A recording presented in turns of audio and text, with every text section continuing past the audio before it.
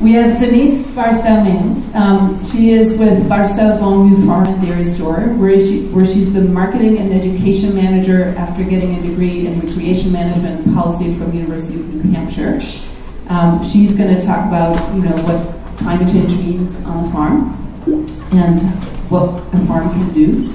We have Patty Gambarini, a Principal Environmental Planner with the Pioneer Valley Planning Commission, and she has a Master's in Landscape Architecture, and we'll talk about both the role of planning, but also how we deal with some of these water issues that you just heard about. Then we have right here, Josh Shanley, who is the Assistant Emergency Management Coordinator in Northampton, and also founder and principal of Mass Ready, a comprehensive emergency management consulting firm serving the needs of public safety departments, public health officials, healthcare facilities, schools, businesses, and industry in Massachusetts and around New England. We have Brian Adams on the far end of the table, is one of the two owners and managers of Phipp and Adams Solar, which works in a really generous and creative way with nonprofits and solar panel providers to help install as much solar energy as possible. And I hope you will also talk a little bit about your first ever Clive Fye novel. So he is also an author. And then we have Tony, next to Patty there, Tony Morelli, whose name some of you may have seen or actually have in your backyards. She is running for the school committee.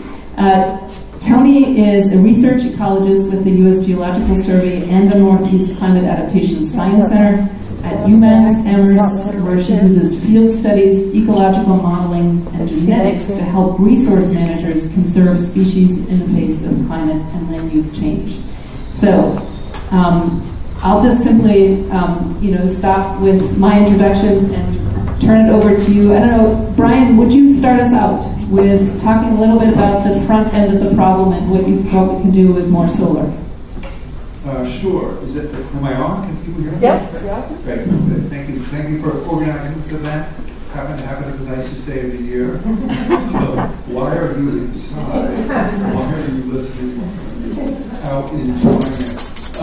So I'd like to begin by talking a little bit about the low-hanging fruit. I think, as we all know, residential and commercial buildings account for somewhere around 40% of all United States energy consumption. So we're going to talk about climate change.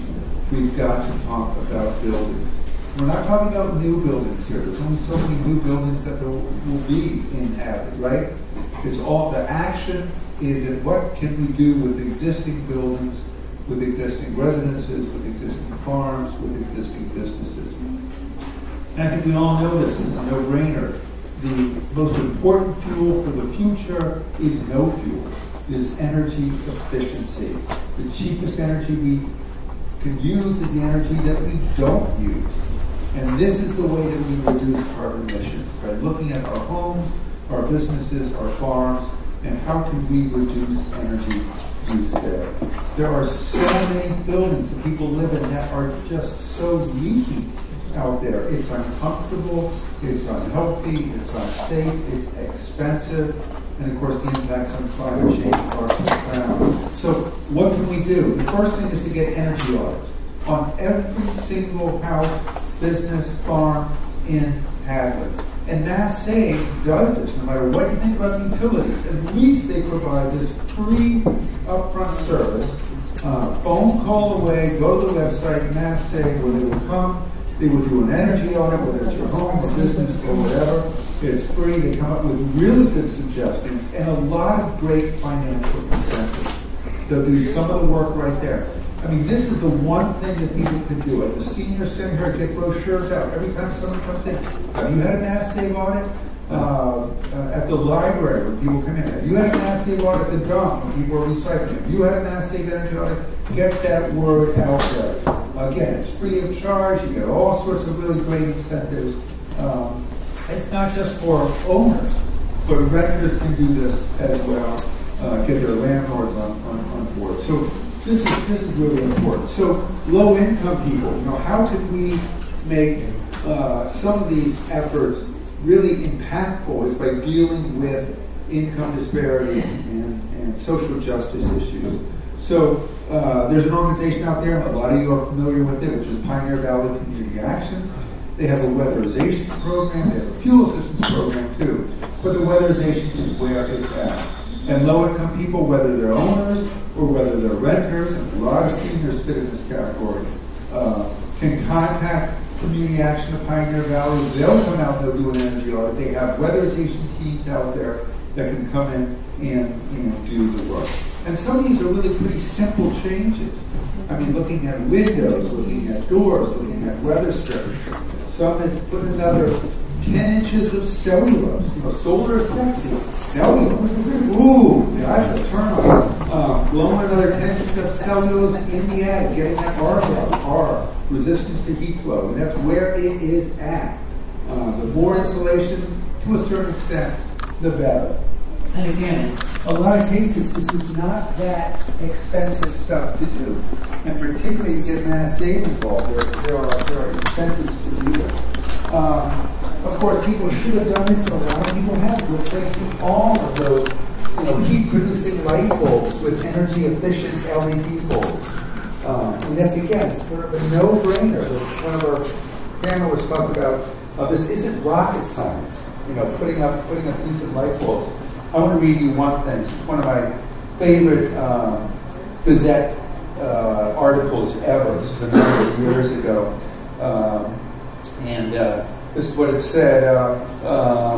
The police issued a verbal warning to an Amherst man who was unscrewing porch light bulbs in his neighborhood. Residents set up a video camera and nabbed it in the attic. Here's the quote. Police say that when questioned, the man admitted to unscrewing porch lights and stated that he did not want to see electricity wasted. He claimed no other motives other than electric conservation, according to police. So, that's what advocate that, sneaking in to your neighbors' porches, and maybe not just unscrewing them, but replacing them with an LED light bulb, a little guerrilla lighting action there. Once houses are as tight as they can be, the last thing you want is combustion devices in your house, whether it's stoves, whether it's heating systems. I mean, that's horrible for your air quality and their non-renewable resources. So how can we move away from burning fossil fuels? And one is to electrify. Electric stoves, they have now induction stoves. I mean, people have heard about them. Expensive, but really super efficient. They have them over at Manny's right down the street here. Bulk buying for induction stoves is going to be a way to do that in town. One of the speakers already talked about air source heat pumps. I mean, these things are amazing. You can heat and cool your house with electricity, and it's not that expensive. Again, there are incentives, programs to reduce the cost of that bulk buying heat pumps. Once you do that, and once you make sure that you do that, then you move on to solar. And there's a lot of creative ways to get photovoltaics out there. A lot of controversy about large-scale arrays, but no controversy about rooftop photovoltaics, right? I mean, we have all of these south-facing roofs out there on homes, on businesses. My goodness, look at the malls out here. I mean, all this flat roof begging for solar.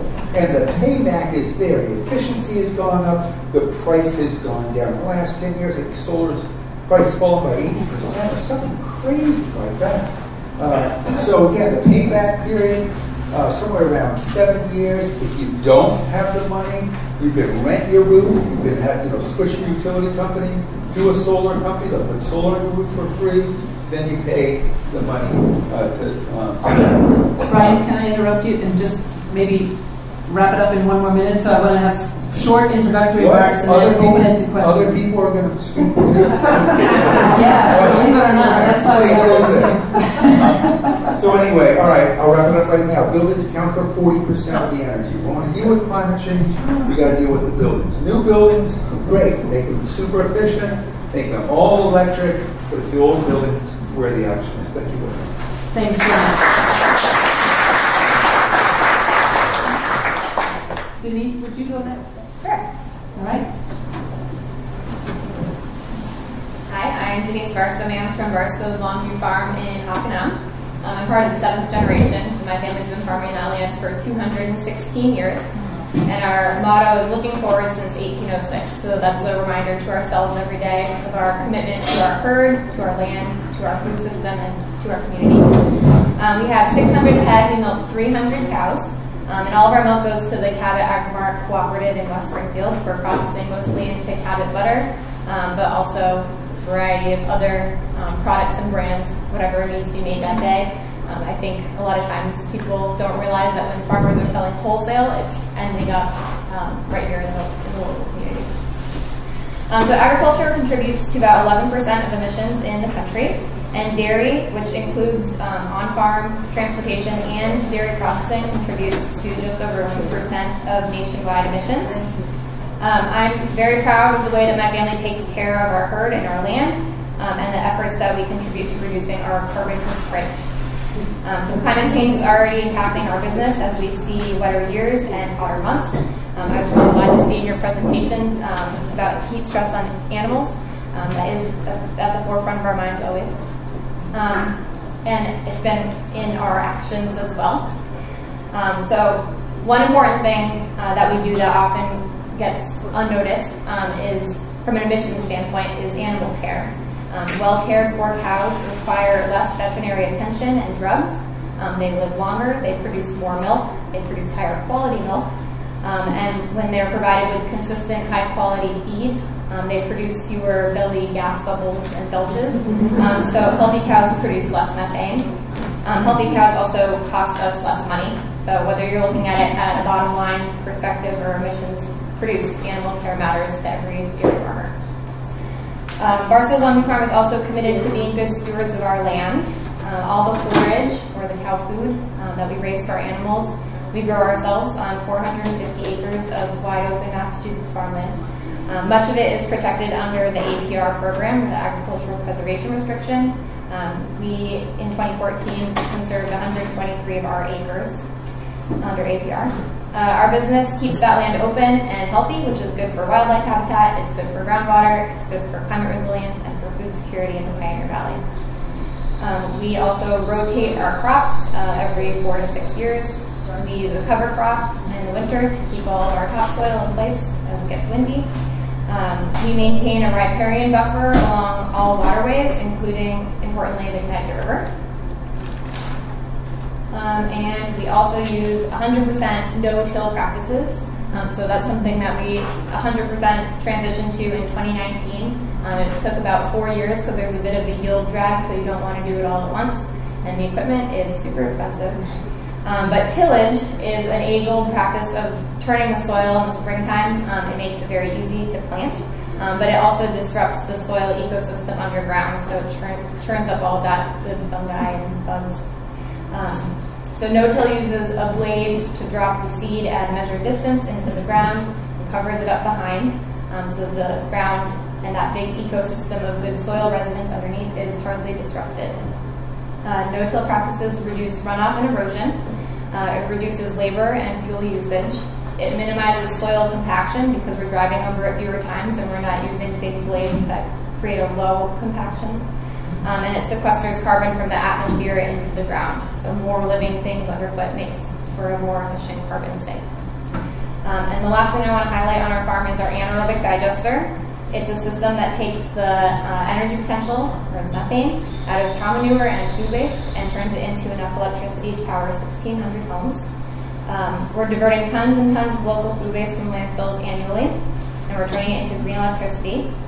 From the system, we're also capturing heat, which we use to heat the system itself. All the water that we use for cleaning the barns and 8 homes entirely. So after a long day in the barn, we'll have free hot showers. And we also have a chemical-free fertilizer that we are able to spread on our land. And since the installation of the digester in 2014 and the usage of this fertilizer, we have seen increased crop yields. So more food per acre. We have seen increased soil health, and we've decreased our chemical fertilizer usage by 90%. And this is why we invited her.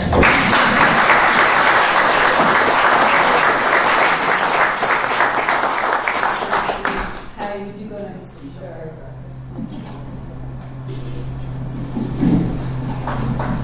Can everyone hear me okay? No. No? No. Okay. I'll try to speak more loudly. Is that better? Good. My name is Patty Gambarini. I'm with the Pioneer Valley Planning Commission, and my agency works with the 43 cities and towns in Hampshire and Hamden counties. And while a lot of our work is regional, in truth, we also work at the local level and statewide level. And so I want to walk you through some of the work that we do at those different scales, and also leave you with sort of a simple action at the end of what I'm talking about. And the area I'm going to focus on is stormwater management. We are working toward developing the same kind of scaled work related to drinking water, but we're not there yet. And I also want to acknowledge that when I talk about stormwater, drinking water, or even wastewater, that's kind of reductionist. That we all know we have one water. Everything we have on this planet relates to one source of water. And so the professional sort of environment I inhabit has these silos, but I think culturally we need to start thinking about how do we really understand how stormwater becomes drinking water, how some of it becomes wastewater. Like, it's all connected. So I'm going to talk about stormwater management at the regional scale. I think one of the most powerful things we do is we convene and facilitate what many would call a community of practice. And this is professionals who are working to really better understand how to meet regulatory requirements and how to advance climate resiliency related to stormwater management. The group started in 2007 and has grown now to 19 municipalities and UMass Amherst, and we convene regularly through the year, every other month.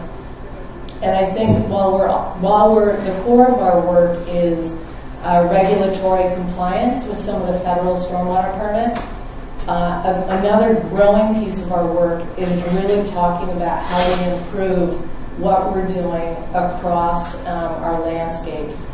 So this year, for example, we had a grant from Mass DEP. We did a training on what is referred to as green infrastructure stormwater management, and that's trying to move toward thinking about places where we can create these softscapes, mimicking nature to receive stormwater, slow flows, absorb it, rather than that pipe and outlet to streams model that we have used for so long to get stormwater away. Because that's creating, issues at culverts, of failures. Carolyn just shared with me a little bit about that in Hadley. It creates all sorts of problems, that old management practice. So we did a training as part of the grant for municipal officials throughout the region. It was a multi-day training. The level of conversation now is very different. People are thinking and talking differently about how to tackle issues. And the other companion piece to that is we have a great engineer working with us to create a library of design templates for these facilities so that municipal officials who are doing roadway projects or private developers doing projects will be able to pull from a shelf and know how to size it, upscale it or downscale it, know what the expected costs are, and the maintenance requirements. So I feel like that's all really hopeful. At the local level, we try to take what is emerging know-how and turn that into action with community partners. So Susie mentioned the Municipal Vulnerability Preparedness Program. It's a tremendous opportunity to get funds locally to really move some of this adaptation capacity forward. So in one town, we partnered with a consulting engineer who looked at stormwater infrastructure throughout the town, identified vulnerabilities, prioritized resiliency actions that the town could take. A colleague and I, in my agency, we went through development standards and redevelopment standards in the town and described how they could be fine-tuned to produce less impervious cover, that's hard surface, and better manage stormwater, so that you have projects in the end that are more resilient. And then my favorite part of the project was work done by two nonprofit organizations, an environmental organization and an arts organization that did residency in the schools over 8 days, arts integration with all the 5th graders learning about stormwater, and then producing these wonderful drawings that are now hanging as public art throughout the town. And then, so all that work at the regional, local scale enables us to really have these productive conversations at the state level. And I gather regularly with other stormwater coalitions, because that's now a thing, regional stormwater coalitions, to really figure out how to do better. And so we meet regularly with them. We have done some statewide projects, Eastern Mass, Western Mass, that creates a powerful bridge, I think, and builds know-how even further and creates state models. So those are the 3 scales that we typically work at. And I want to give you a stormwater-related action that you can think about. In the next heavy rainfall that we have, Susie mentioned those downpours are more frequent. When there's not lightning, but when there's a downpour, go out around your home, your business, and start to look at those pathways for water. Where's the water going? Is it going down your roof, downspout off the roof, down the driveway, into the street and into a catch basin?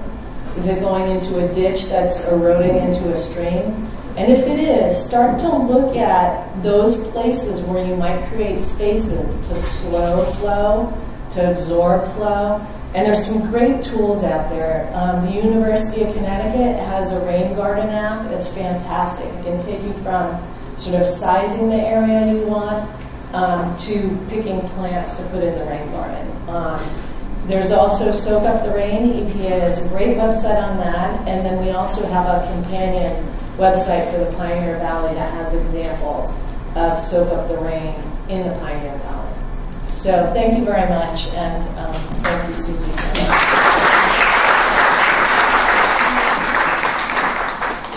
Well, I'm thinking Josh might be a good next person, so if there is too much water and we can't get it down into the ground fast enough, then we will call on you. So Josh, take it from here. Thanks, Susie. Thank you for having me. My name is Josh Shanley, and Susie went into the Wayback Machine for my bio, apparently. So I was born and raised in New York City, Brooklyn and Greenwich Village. And then in 1997, I came to finish my undergrad at UMass. And I got my biology degree and stayed. I worked for Amherst Fire for 12 years. Jumped ship across the river to Northampton, where I spent 13 years. And I just retired in November of last year. So in both communities, Amherst and Northampton, I served as the emergency management director. So I looked outwardly at these issues in terms of preparedness and response and recovery. And now that I'm getting older, after 32 years of being out in the street, I'm looking for ways to offset damage so I don't have to get up in the middle of the night and deal with these issues, frankly. So when we look at these kind of issues that we're talking about, and here in Hadley, I'm going to pick up on the things that Susie set up for me and Julie set up, where getting these regional issues in Hadley started to queue up and really get hyper-local, like down to like West Street. And Susie mentioned the dike along the Connecticut River. Those are the issues that if I was here, if I was still in this role, that would keep me up at night. I met with Chief Spangenbell the other day. I was going to look at the dike before so I could really have eyes on it and speak accurately. And he was out with DOT looking at drainage issues. What I'm going to talk about during my session later on is the history of flooding and the importance of looking back. The tagline I use is what's past is prologue.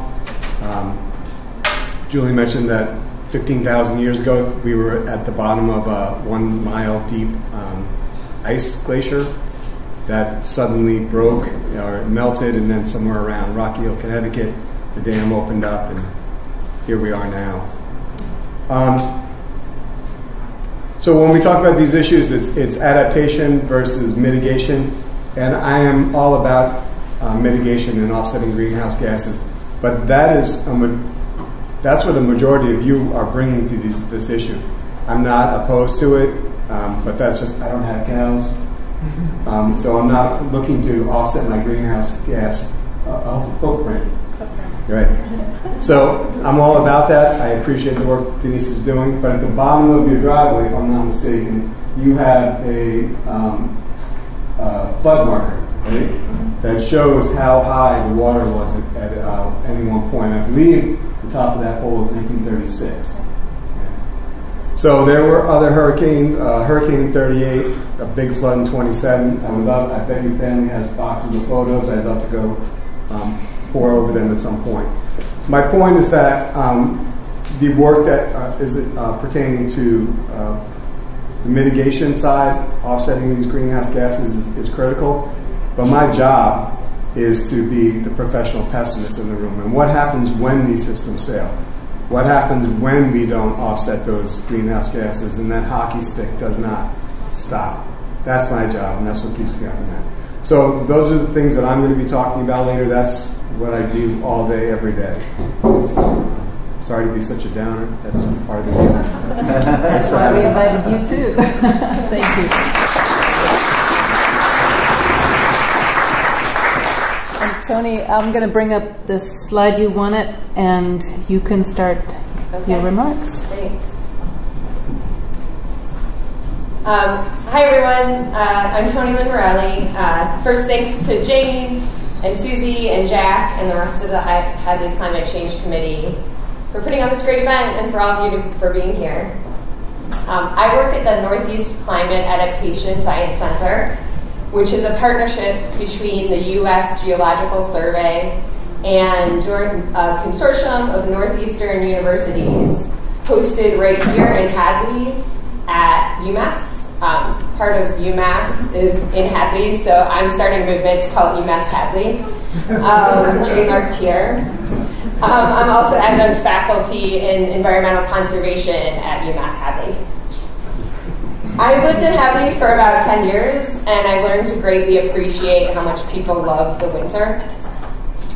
So it's really hard to see the science say over and over again that we're losing our winters in New England due to climate change.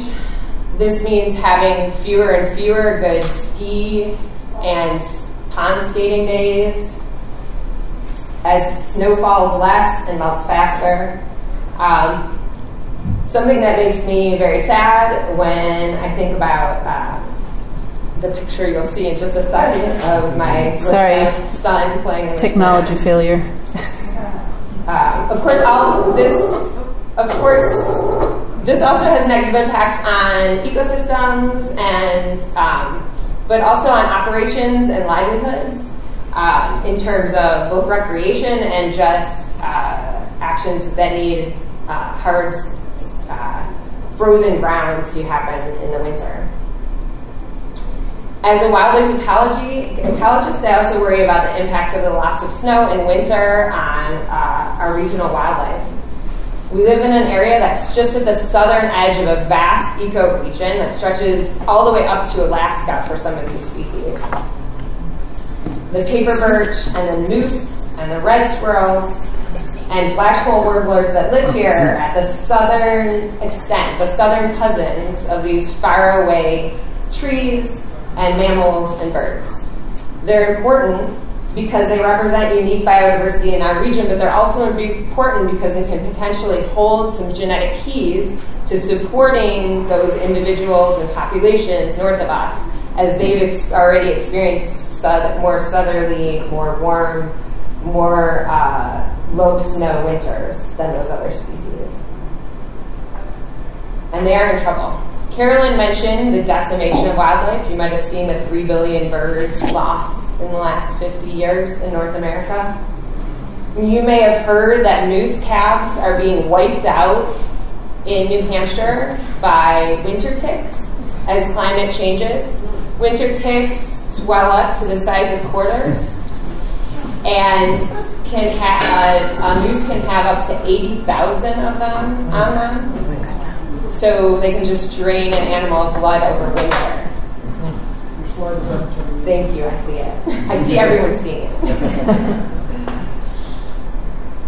Our sweet bird, the black-capped chickadee, is on the list of birds we're likely to lose from Massachusetts by 2050. A study that I did with some colleagues on maple syrup, something of import to our town and region, is showing that it will be harder and harder to come by as our sugar maple trees lose their health and distribution and actually produce sap that is less sweet with climate change. In Saving Us, climate scientist and evangelical Christian, Dr. Catherine Hayhoe, mentions the work that Professor Bethany Bradley at UMass Hadley and I are doing on invasives in climate change. Many of you may have experienced the frustration in trying to keep out Oriental bittersweet or garlic mustard or Japanese knotweed out of your yard. Unfortunately, it's going to get worse. As we get wetter and warmer in Hadley and in the Northeast, we get much more friendly for the non-native invasives that are either coming up from the south or continuously coming in from other countries. And also all of those extreme storms we heard about are just opening up more disturbances in the forests and other places to allow for those invasives to take root. You might have heard about kudzu, so if we think Oriental bittersweet is bad, the vine that ate the south is on its way. And of course these bigger storms, wetter times, more intense invasives are not only problems for our natural systems, but also for agriculture and for our livestock. Hadley farmers will be the first ones to tell you, thanks to access to irrigation, that heavy rains are bigger problems than drought here for most people, leaving plants rotting in the fields and tobacco leaves rotting in the barns. And as Julie told us, we'll be experiencing more and more of both heavy rains and intermittent droughts. But there are certainly things we can do for our wildlife and ecosystems. Just as when you're more susceptible to being sick when you're overly stressed at work or home, organisms have a harder time combating the impacts of climate change when they're stressed. So consider planting natives in your backyard instead of invasives so that your local plants don't have to deal with hotter temperatures and stiffer competition.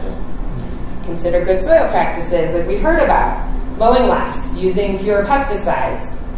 As we do on the mosquito opt-out committee, we're helping the town to do. Bobby's back there at the table. You can visit her and the work we're doing. Plant local flowers. There's an awesome picture out front showing how many dozens of bees we have in our backyard. You can help support those and the butterflies. Help them stand a chance against climate change. Consider how fast you drive down my Rocky Hill Road and watch out for crossing wildlife. I bike my commute and every day I see dead small mammals and sometimes larger mammals because people don't do 30 miles or less. It's kind of a death trap. And of course, keep reducing your footprint. Eat locally, compost, bike, take public transit or carpool whenever possible. Mini splits, ground water heat pumps, solar panels, pellet stoves. In Saving Us, many copies available at the library, Dr. Hayhoe tells us there is something else we can do about climate change.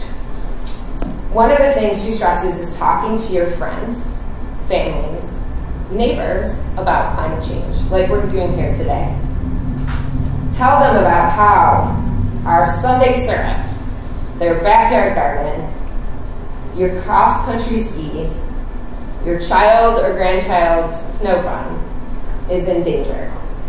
And then talk about what you can do about it so that our Hadley kids can have this much fun for future generations. Thank you.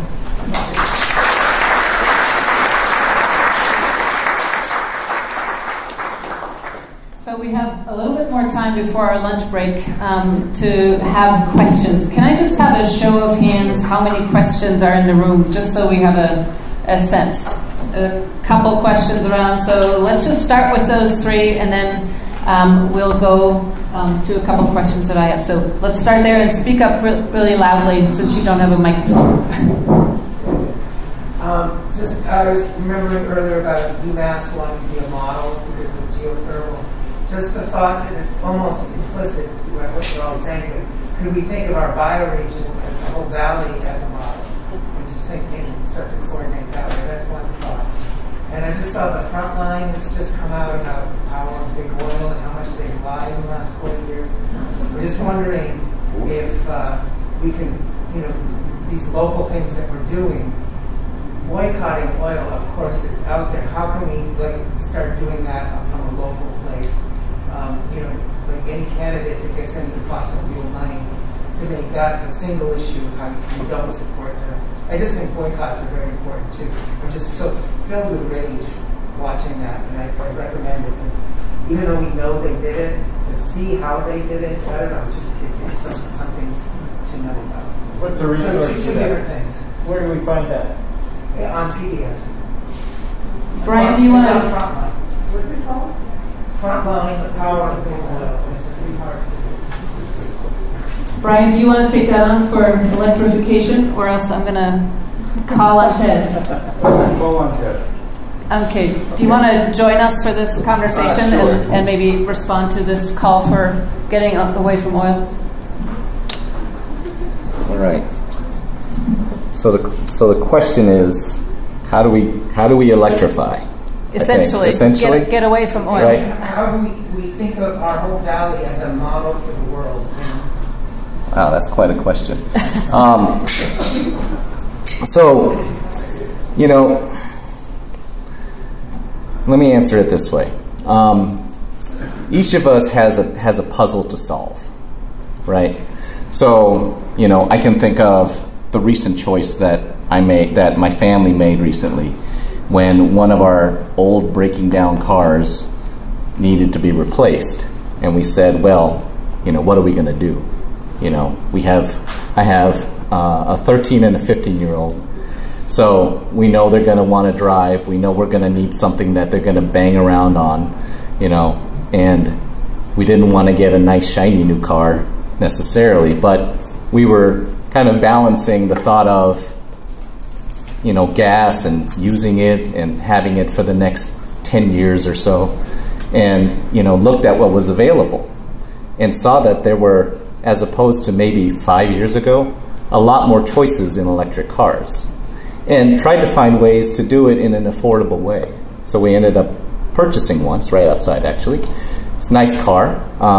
It was a little more expensive, but again, we were able to find incentives to kind of help, temper it for us, right? That's a small decision that we made.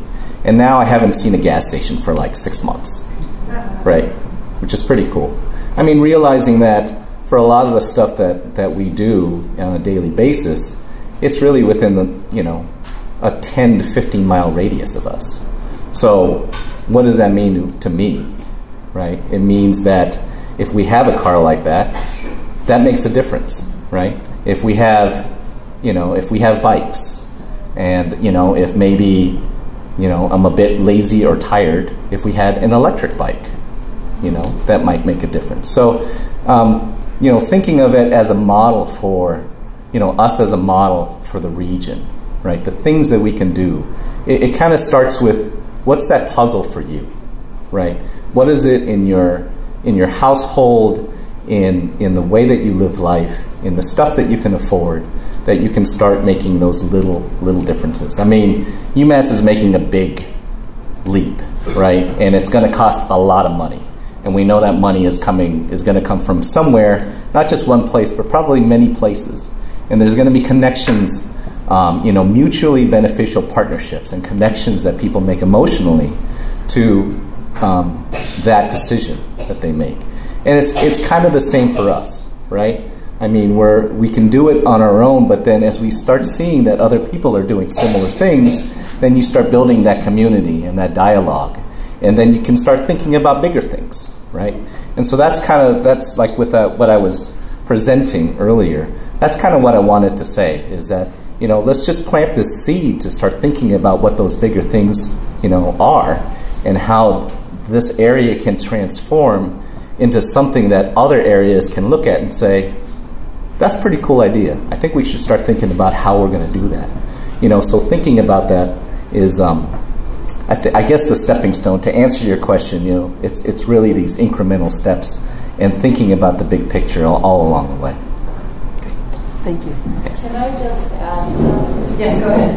Because I went through that very similar decision-making process, and I think one of the things, while we need to get away from fossil fuels, we also want to make sure that the manufacturers of electric cars are not sourcing materials and destroying other places on the planet.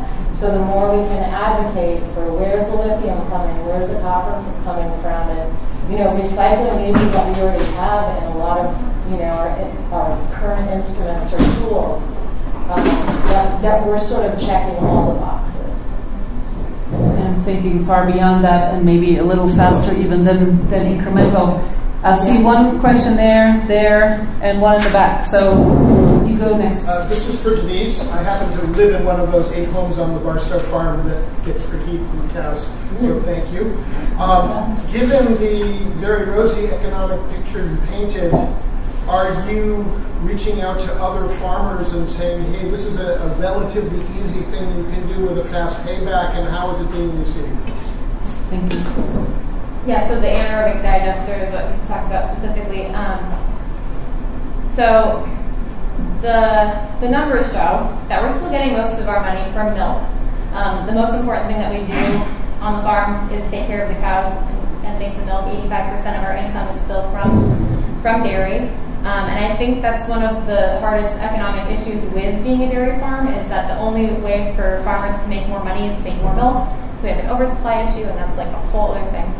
But we work with Vanguard Renewables so that we can focus on farming and getting our crops in at the right time and all that. And they can focus on the maintenance and the chemistry and the food waste contracts that are coming in with a bunch of food. And they can focus on keeping that running. So they certainly do a lot of outreach. And it's not the perfect fit for every farm. You need a lot of land because you need to be able to spread that food waste and cow manure after it's been through that digester process. Some farms, they don't have that much land. They end up buying their feed in. The fact that we grow all of our own forage is important to why it works for us. I was actually talking more about the economics of the no-till. Oh, the no-till. Yes.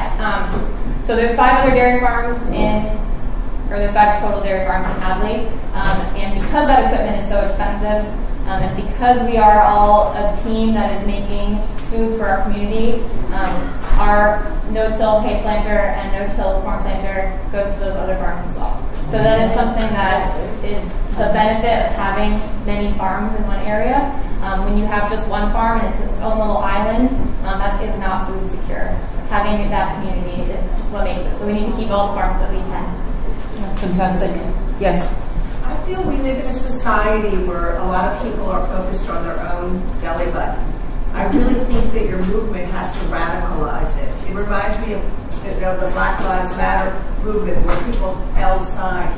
I think this movement needs to become a little bit more radicalized, and not, these forums are wonderful for people getting information, but I think as far as getting people off their butts, we need to, I just want to have any feedback on that. Join our committee. We need more bodies because we're all professionals who, in their ample spare time, try to do this. So their backside.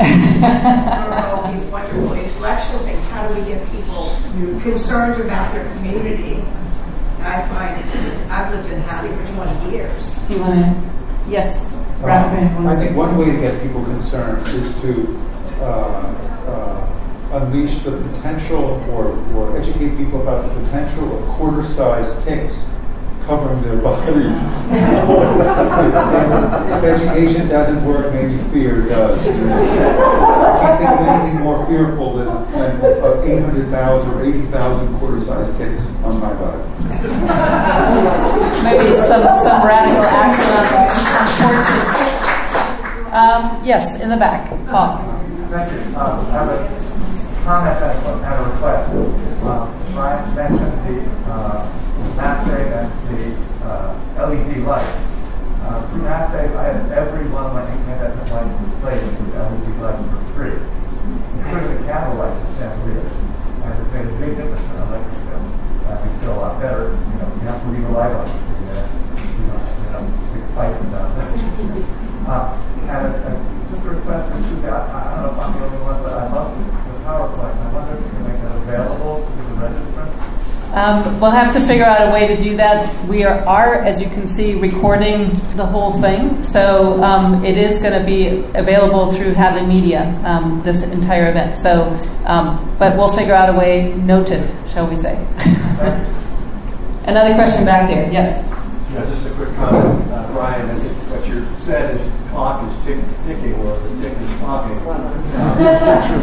My comment really comes back to lithium, which is not benign. We need to understand that the sourcing of lithium has many implications. I can draw the group's attention to a video from about 5 years ago called Chasing Lithium by Rachel Miles. It will chill your blood. Yeah. Any other questions? Great. Then I want to just... Did I miss somebody? Lenore, go for it. I'm sorry, I came late because I'm setting up a workshop out there. But to your question, we can't do this with individuals. We have to, we have to gather numbers. And at that workshop, and there's a handout, there's lots of organizations in the valley, throughout Massachusetts, throughout the world, but here, that people can join with. There's a lot already happening that the Hadley Climate Committee, that individuals in this town can gather with, and we need lots and lots of people because it will take that much education, it will take that much to get legislators to do what we need to do. So just know we don't have to do this alone. We can join in others and have those numbers. It's already happening. We just need to increase them. Great. Well, thank you so much for being here. And now let's have lunch.